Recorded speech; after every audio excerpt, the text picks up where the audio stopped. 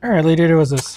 This is a tester that I made, the new one for the MAX3421e. We actually had a tester I showed off earlier, which uses a ESP32S2 TFT, but now, I like using Metro style testers. This is a M0 because I need something that has teeny USB support. And then what I do is I plug in this FTDI cable, so this will enumerate as an FTDI device. And then I plug it in and I reset the board, and it will check that enumeration completed, and it finds the FTDI chip, and that means the USB works and all the pins work.